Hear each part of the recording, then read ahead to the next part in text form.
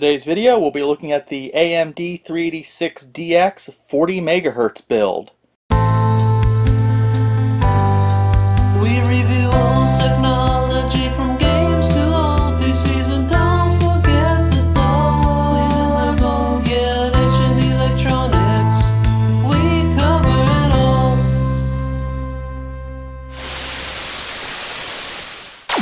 Alright, so today's video, I put together a computer. This computer is based around the famous AMD 386DX 40 MHz, which is the fastest 386 processor.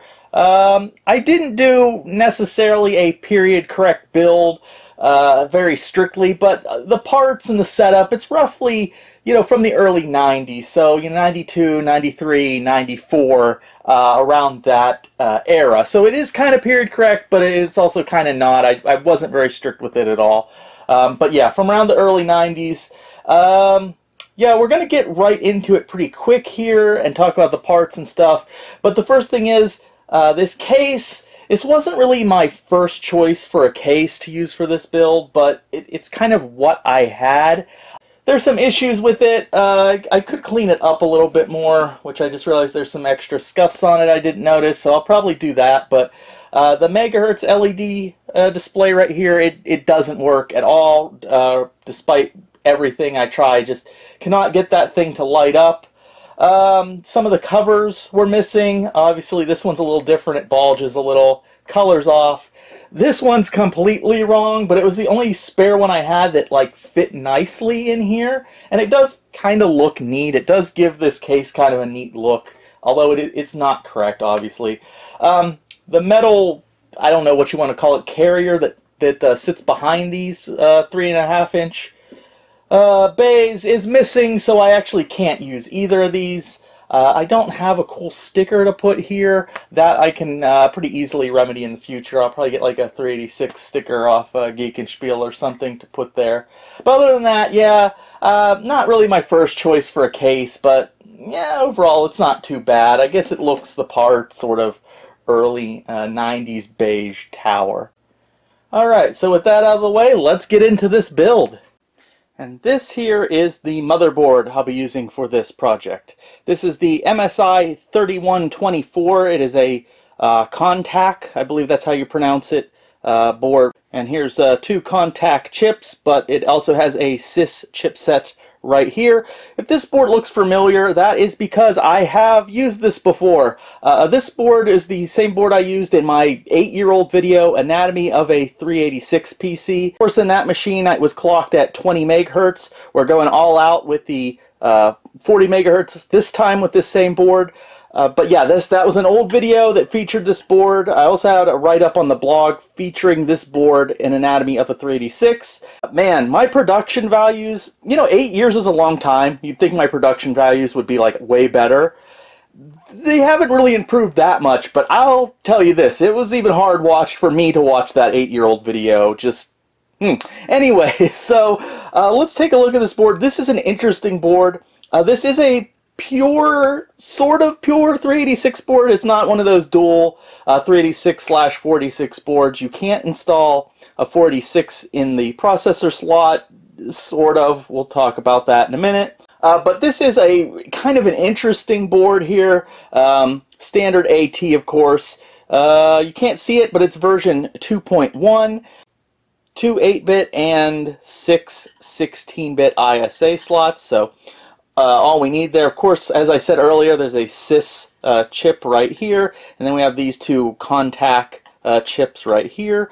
There is L2 cache on this board, and I believe I have it maxed at 256K of L2 cache. That should speed things up nicely. Right here we have our math coprocessor. This can either take a standard 387 math coprocessor or a WeTech math coprocessor. So the math coprocessor that I have installed here, this is a Cyrix 87DLC math coprocessor chip.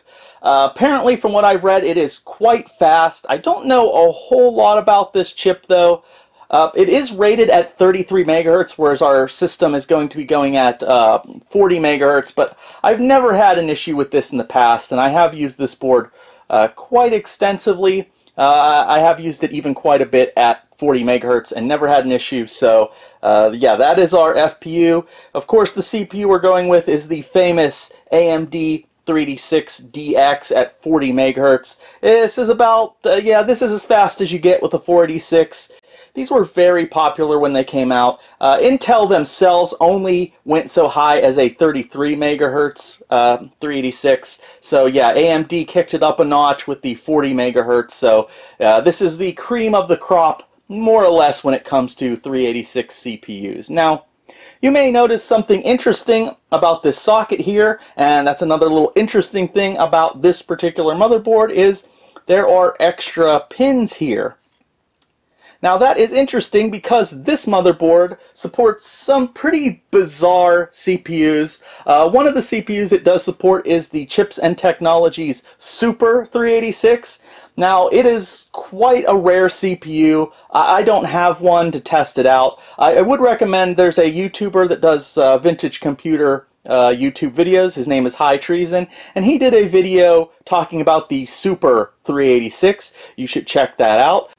And another even more interesting thing about this board, with the extra holes right here for extra pins, this board also officially supports the Chips and Technologies 38605DX Super 386. Now, if you've never heard of either of those CPUs, that's quite understandable. They're quite obscure. But apparently the 38605DX is so rare, we're not even sure it even exists or it was even sold. The manual for this motherboard does specifically state that it supports this CPU, although I've never saw one, and again, I'm not even sure it was officially ever released. It is possible that this board was made compatible with it, and the idea that maybe they thought the chip would be released and then it wasn't, and it was just too expensive to kind of go back and pull off the socket and put in a regular one. Or maybe the CPU was released and there's some floating around out there somewhere. I have no idea, but this board officially supports it. Also, I seen in the manual, it also interestingly supports a 486 upgrade daughter board. So, even though you cannot stick a 46 right in this socket, apparently there's a special, probably proprietary 46 upgrade daughter board, and I don't know if it would go into one of the ISA slots, but I think the manual suggests that it actually goes in the socket here, which is interesting. So, and no, I do not have that upgrade, unfortunately. Right here we have the oscillator crystal. You can see the little plastic thing holding it in. I cut that because at one point I had removed this to put in a 20 megahertz oscillator here because I wanted to run this at 20 megahertz. I have removed that, and now we have an 80 megahertz crystal oscillator here. So with a lot of these 386 boards, they'll have this crystal oscillator, and you look at the number on there and you cut it in half, and that is what speed your CPU runs at. So we are running at the full 40 megahertz here. RAM, I believe the max this motherboard supports is 32 megabytes. I'm actually considering just maxing the dang thing out at 32 megabytes, which is, again, kind of ludicrous for this machine, but I mean, why not? I don't think it will negatively affect anything, but although I'm not sure that with the cache and stuff, so I don't know, I might just leave it at 16 megabytes. Again, that is more than enough. And standard 30-pin RAM modules it accepts here, and there are 8, I don't know what we call these, sockets or slots for memory expansion. So for a video card, I'm going with probably the obvious choice for a higher end build with 16-bit ISA slots. I'm going for the renowned Sanglabs ET4000 in ISA format. These cards with this chip also come in VLB format. These are some of the fastest video cards you can get in ISA and the VLB format. So this specific one is from Diamond Computer Systems. It's a Speedstar with the Sanglabs ET4000. You can find these in from different makes that use the same chip. Some of the cards are longer. This is one of the shorter, more compact cards, actually, of this type. Full 1 megabyte of video memory, probably more than we'll need for even a high-end 386. And yeah, these are known as being very fast cards, maybe even the fastest overall in DOS. I've benched a few cards that in some tests have been a little faster than this guy, but maybe it is the fastest overall. Overall, extremely compatible video card and very fast. This should be more than fast enough for our build. Now for sound, this might be a little surprising. I decided to go with something a little bit different here. Kind of my go-to card for 386s and even some 486 cards is usually the Sound Blaster Pro 2. I decided to go something a little bit different here, and this is actually a Aztec NX Pro, Sound Galaxy NX Pro Extra, something, Sound Galaxy Pro 16 Extra, I think this card is. This one's branded with Revell SC400, but it is an Aztec card. In the past, I've generally stayed away from Aztec cards because growing up, I usually found them in Packard Bells, so I just assumed they were kind of garbage. But recently talking to people and doing a little research, they can actually be quite good. Now this one here, you probably can't see it, but down in the bottom here, it is model SNB12. So this is a first gen card. It is 16-bit and it is later, but it uses the first gen chips. So those are usually the ones you want to look out for. The problem is most of these first gen chips actually have a kind of a neat thing where they'll actually support Kovac's speech thing and the Disney sound source. Unfortunately, of all the Gen 1 sound cards, I believe this is the only one that doesn't support those two standards. Otherwise, it does support, I believe, Sound Blaster Pro and Sound Blaster Pro 2 Windows Sound System. If you look right here, it has a real Yamaha OPL FM chip. So it is Sound Blaster compatible, as I said, and it should be a pretty nice card. Now, would this card be more at home maybe in a 486 system, maybe like a DX266 or something like that? Yeah, probably, but it shouldn't do too bad in our high-end 386 system. Now, this card came out in 1994. Our 386 system, I'm not really going for any kind of strict period correct time frame, but it is shooting for around 92 to 93. So this card might be a little bit later than what we would expect to put in to a 386, but I haven't played around with these before, and it is a first gen Aztec Sound Galaxy, so I want to check it out. I think these are not IDE, these are proprietary, for proprietary CD drive connections. I think one of them's like I can never pronounce that one. Mitsumi, I believe it's pronounced. So this is for a Mitsumi CD drive connection, and this one's for Panasonic.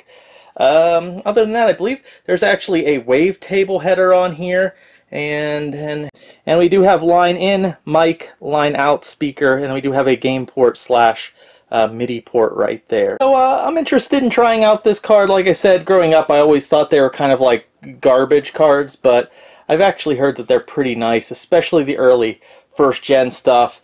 It's just a bummer this one probably doesn't support the speech thing or the Disney sound source. But then again, how many games out there support Kovac's or Disney sound source and don't support Sound Blaster or AdLib? There might be a few, but so I don't know how useful that feature is, but it would be neat to have. I might just test it anyways, because information on if this specific card supports that is kind of sketchy anyways. It's not very clear, so maybe we'll do some testing and find out. So again, I'm putting this thing together, put some cards in there. This case, unfortunately, it's not in the best shape. It's what I have available at the moment, but the LED, there should be like a display here for the megahertz. I always love those on these old cases. Unfortunately, I just cannot get the thing to light up or display at all. I've tried all kind of things, and these are all, there's not necessarily a standard for these. So, like, what works for one might not work for this display, and I don't know, I just haven't got it to light up. It may be dead. The other lights seem to work, power light and all that stuff. The other problem is, there should be a metal bracket that would connect here, and it would allow me to mount, like, hard drives and a zip drive, or, of course, a 1.44 megabyte floppy drive for these 3.5-inch bays here, but on this case it is missing. So I am limited to 3, 5, and 1/4-inch bays here, which I think I can make work, but it's not ideal. But you know, whatever. The other thing I have to note is, and this is useful for working with these old boards, initially I couldn't get my video card to work, and that is because your jumpers, let's see, I think are these two right here, and then there's a jumper over here that control the speed of the ISA bus. Right now the cards are working. It is now running asynchronously at 7.2 megahertz, and I believe that's correct. I forget what I think that might be the official speed of ISA, that or 8 megahertz, I can't quite remember, but that's within the range. Just would not post at all, or it would beep and give an error. So just keep in mind, if you're having video card problems, check what your ISA bus is running at, because some cards, just their tolerances are a little different. Once I have this thing up and running, I might play around with those settings and see if I can overclock the bus. So despite being kind of a later 386 board, the BIOS in this thing was being a little bit picky with the IDE hard drives, and I was just having a hard time getting an IDE drive running. It could have just been the drives I was trying just weren't good. A lot of these IDE drives are showing their age, but you know what? This is kind of a higher end build, so we're just going to go with SCSI. This isn't anything special, just a 16-bit ISA. I think it's an Adaptec card, and it will be functioning as my hard drive and floppy drive controller. So we do have the hard drive up here. I believe it's a 1 gig drive, and then we have the SCSI CD drive right here. So yeah, so far it's working nicely. Alright, so I just upgraded the RAM to a full, if we look over here, full 32 megabytes. So we went from 16 to 32.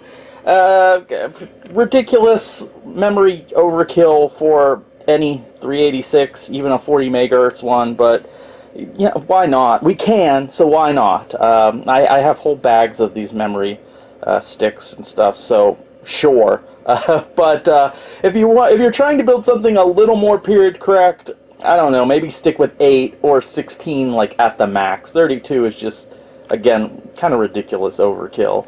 So we're all more or less put together now. Everything seems to be working. It's detecting the hard drive. I do have DOS 5.0 installed, a little more appropriate for this machine.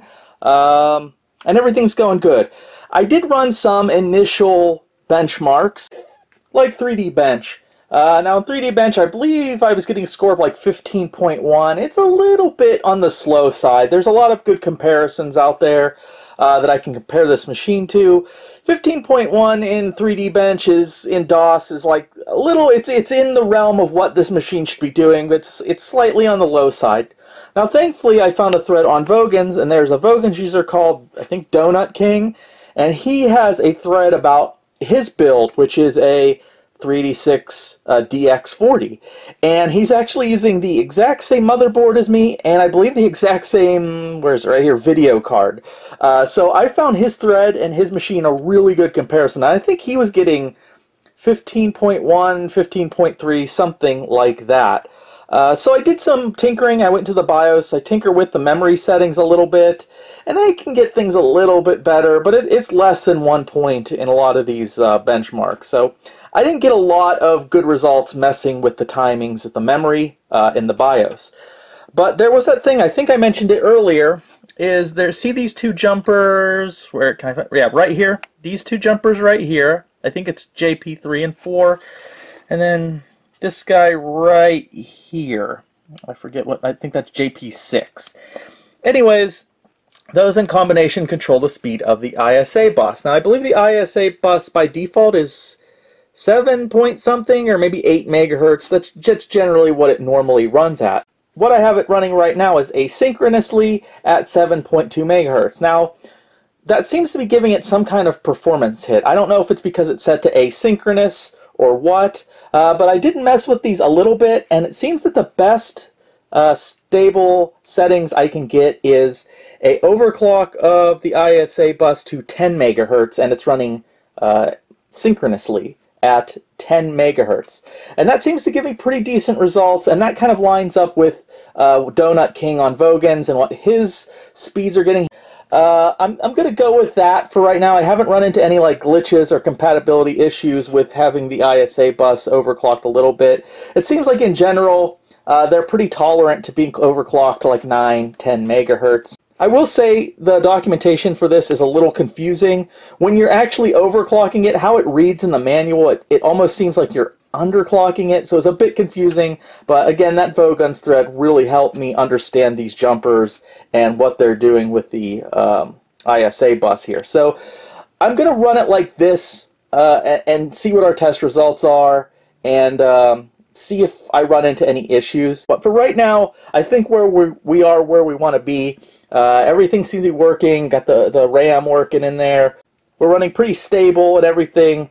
So I got the card working. I did test it. We'll look at that really quick with this Aztec card. But I think we're ready to rock and roll. So I'm going to button this guy up, and we're actually going to take a look at a few benchmarks and games. Alright, so here's the machine posting. I always like to display the posting in the machine. It actually gets the DOS prompt pretty quickly, so SCSI devices. Alright, so didn't do a ton of benchmarks here at all. I wanted to get straight to the games, but let's take a look at what I did do. Alright, so looking at this chart here, the red is the 386DX-40, and the blue is my quote-unquote like high-end 386 I built maybe a year or so ago, and it's running an Intel 386DX at 33 megahertz. It's similarly spec'd, the different video card, it's like a WDC card, but they're within the same ballpark as far as how they're spec'd. And I still had the statistics from that machine when I did the benchmarking, so I thought I'd throw it up there for comparison. I actually don't have, I didn't write down the mark for it for Doom for whatever reason, but anyways, also note, I could have run Doom in the low detail benchmark, but I was actually had an older version of the Phil's benchmark suite on this computer. But anyways, yeah, I mean, I'm not super impressed with the scores I got. I'm a little disappointed with my scores for the 386DX-40 megahertz, but they are within the realm of what this machine and CPU should be doing. I compared it to some other stats online, and you know, it's within the realm of, you know, what I should be getting, but I was hoping to get a little bit higher. As I mentioned earlier, Donut King on Vogons, he was using the same motherboard and the same video card, and basically the same setup here, and he was getting a little bit higher. I think his 3D Bench 1.0 C score was like 16.1, so he was doing a little bit better, but it's okay. The scores are okay, and I mean, it's an old board. Who knows what could be wrong with it that's slowing it down, or maybe there's a setting somewhere. I've even heard ambient temperature on these old machines can affect performance a little bit, so who knows. Again, it's not doing horrible, it's just performing a little bit under what I would have hoped to score, but overall, not bad, and generally what should be expected. Alright, so let's take a look at those games. Real quick though, before the games, I was able to find the Sound Galaxy Pro 16 drivers and install them. Overall, it was a pretty easy install process, pretty smooth, and I didn't have any issues with installing the card. The one exception, and this is something I didn't notice till I got all the footage captured and got back to editing, is the volume level on some of these game captures. The sound effects or the digital sound effects seem to be okay, but the music is at a noticeably lower level. When I do some more editing, I'll try to adjust that where I can, but just keep in mind, I'm not sure what happened. If I had to hazard a guess, I would think it would be something with my audio capture setup. I do recall I split the audio one line to the capture and then had another going to my speakers, and it sounded just fine over the speakers. Both speakers, the volumes were fine, so something must have got goofed up as it went into the capture device.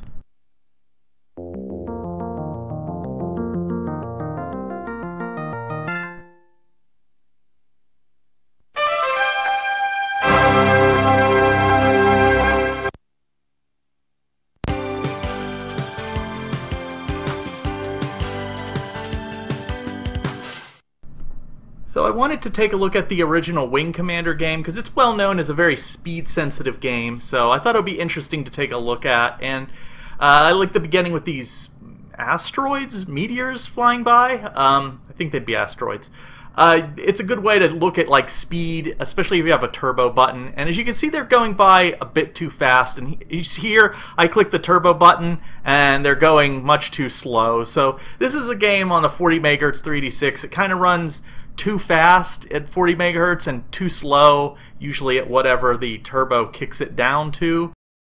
I'd say in this this machine's turbo mode, it's a little bit more playable. I mean, it's a little bit sluggish, it's a little bit slow, but it is a little more playable than when you kick it into 40 megahertz mode. And that's what I'll do right here in a second. If you watch the screen, you can see the shots firing pretty slow. And then I'll turn, yeah, there we go, back into 40 megahertz mode, and it becomes like a plasma ball machine gun there. It's just much too fast, really, to be playable. Now, I heard at the end of this game there's a lot more going on, and you usually need a little bit more CPU power, but I'm guessing even in the end parts of this game, 40 megahertz 386 might be a little bit too fast. But I don't know. Let me know in the comments.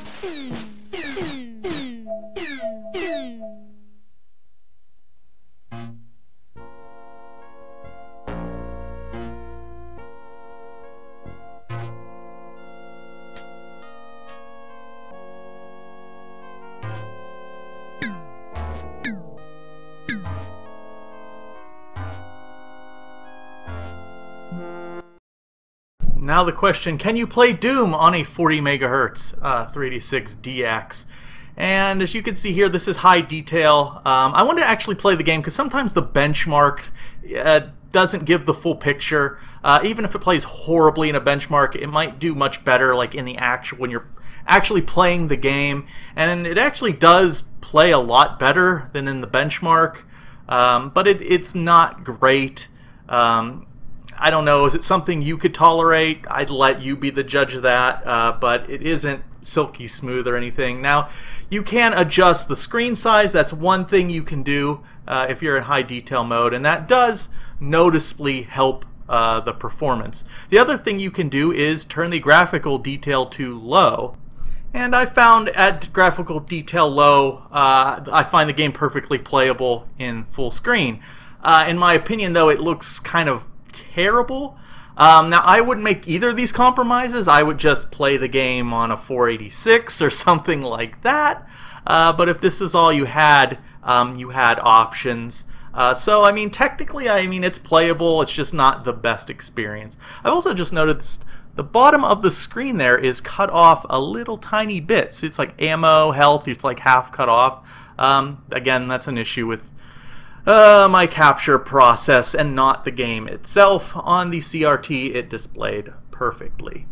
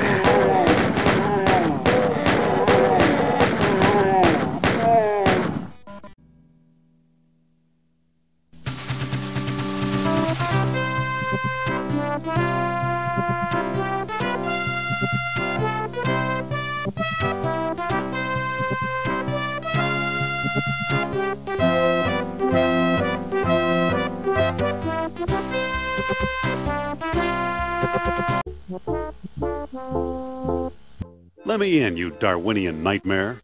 Was that an insult? Well, what do you think? I think I'm tired of fancy Dan college boys who use big words, and I think you's better apologize. Well, why should I, you fat tub of lard? That's it, wise guy. Put up your dukes.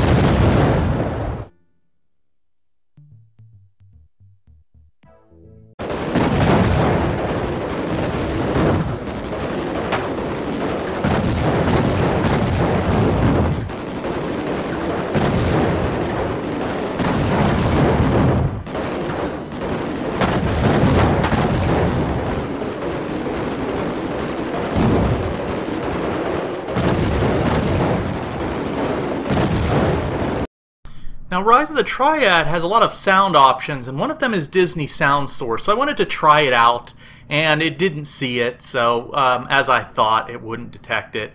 But the game runs fine when you select a Sound Blaster, Sound Blaster compatible.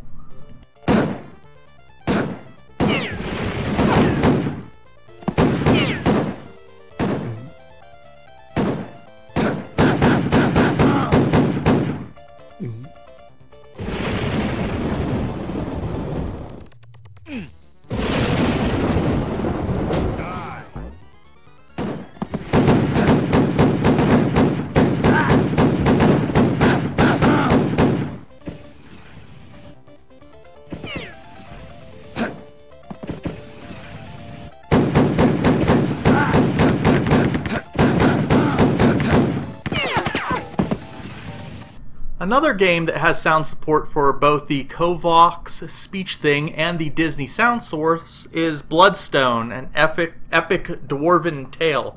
Unfortunately, I wanted to test these again, and neither of those options worked. But again, selecting Sound Blaster compatible worked fine.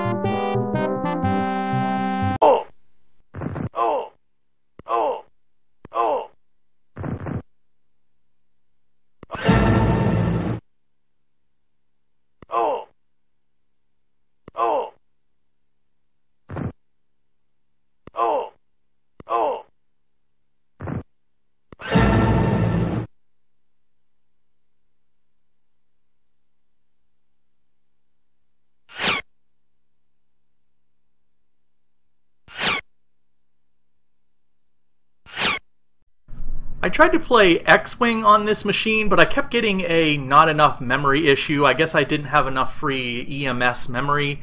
I looked the issue up online, and there was a suggestion for a command line to put in a file, and I did that, and it gave me a lot of EMS memory, and when I tried to run the game after that, it just went to black. So I couldn't get the game to run, and I just didn't feel like messing with it, so I moved on.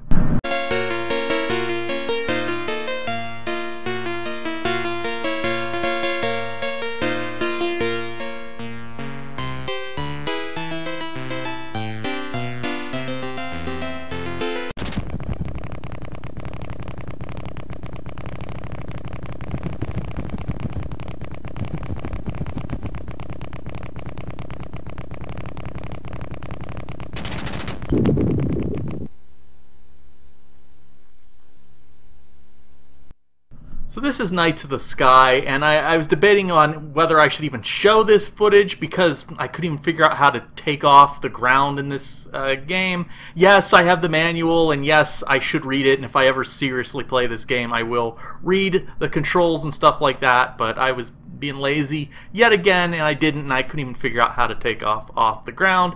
Although from what I did play, it seems like maybe it was playing a little bit fast on this system.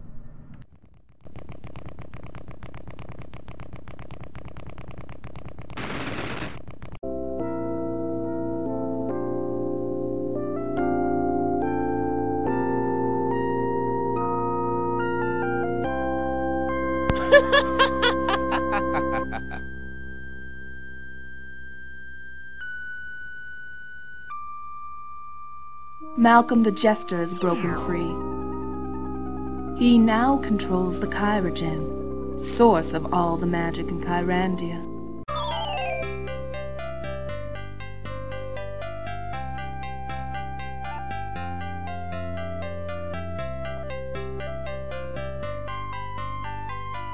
What happened? This willow looks half dead. What's this? A big dent? Ugh, even the trunk is rotten.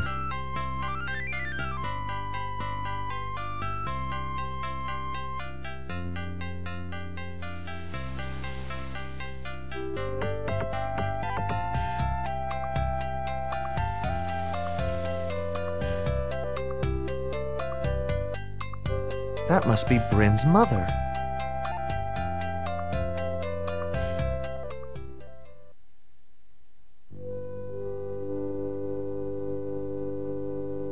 Welcome, Brandon.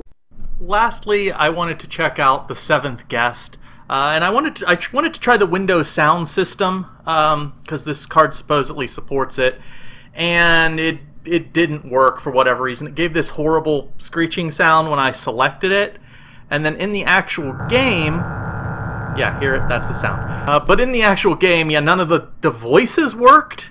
And so the sound was all kind of messed up in the game. So I don't know. I've heard Windows sound system is kind of iffy under DOS with some games. Anyways, Sound Blaster compatible. It worked fine.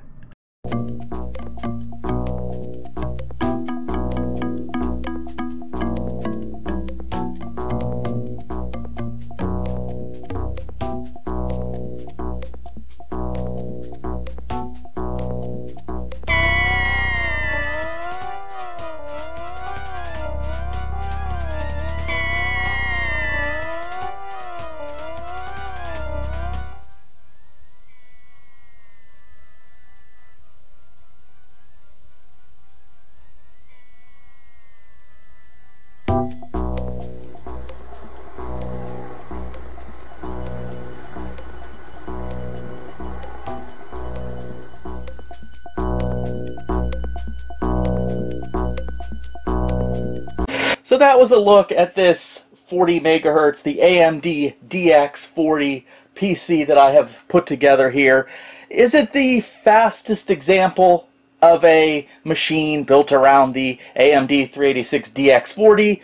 No. Looking at some other people's benchmarks on the internet, this one's coming in a little, like a pinch slow, maybe 1 FPS behind some, in some benchmarks, maybe a little bit more, give or take. But we're definitely in the ballpark with this machine.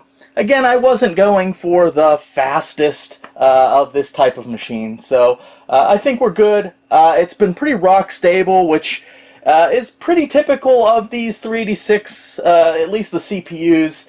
The systems built around them, they tend to be very stable. Probably a little bit too much memory in this machine for what it is. 32 megabytes in a 386 is a lot. It's pretty unnecessary. But when I was doing some tests and I reduced the memory, it didn't seem to be really affecting our speed. So yeah, I'm pretty happy with this machine. I could see in the day, you know, if you had a 386 build, you didn't want to fork out the cash to upgrade again to like a 46 motherboard, and you had a board like this, something that would accept the 40 megahertz 386 chip.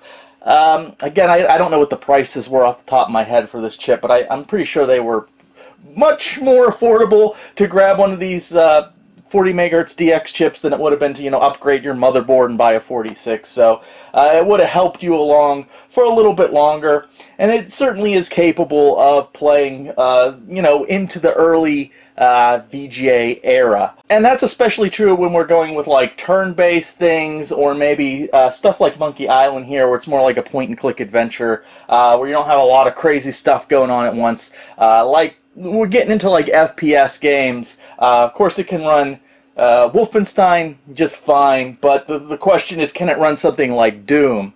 And really getting into the heyday of FPS games on the PC, and we're talking about maybe the mid-90s FPS games. Can this kind of 386 handle it? And I think kind of the answer to that is kind of yes, with at least stuff like Doom, but with compromises. So again, the benchmark for Doom didn't give us the entire picture, because it was really abysmal in the benchmark. Although I have to say, the benchmark suite I had on here didn't give me the option. I was using an older one. It was already on the hard drive, so it wasn't giving me the option for Doom in low details with the benchmark. So we were running that benchmark in high details, and it was pretty abysmal.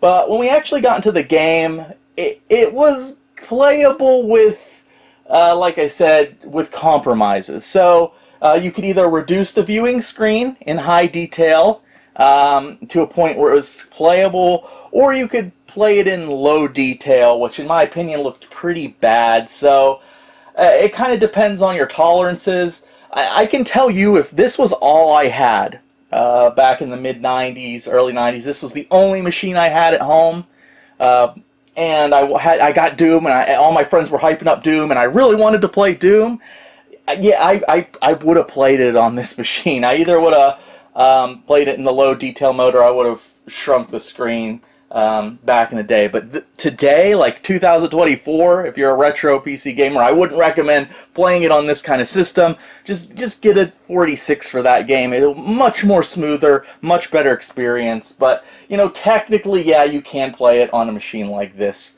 again with compromises. So overall, pretty cool machine. I am happy with it. I would like to get a little like 386 sticker here. I think it suffers from the same issues as, say, the Intel 33 megahertz, like the later high-end 386s. Gives you a little more leeway with playing some VGA games, but you are hurting compatibility again with some older titles. This just runs too fast with, say, stuff like Wing Commander. You do have the turbo button, but that doesn't always help. But you do have options of like turning off the cache and stuff. So there is things you can do with this machine to get it running better with some of those like older titles. But overall, decent machine. Is this going to replace my high-end 386 33 megahertz? No, it is a little bit faster, obviously, than that machine, but I think I'll stick with that one. I would like to get a little 386 badge for this machine. I would love to get the LED working here, but it's just not, but that's okay. But yeah, it's been pretty solid. So let me know what you think about it in the comments. I'm sure maybe a lot of you watching this video maybe had a AMD 386DX-40 megahertz when you were younger.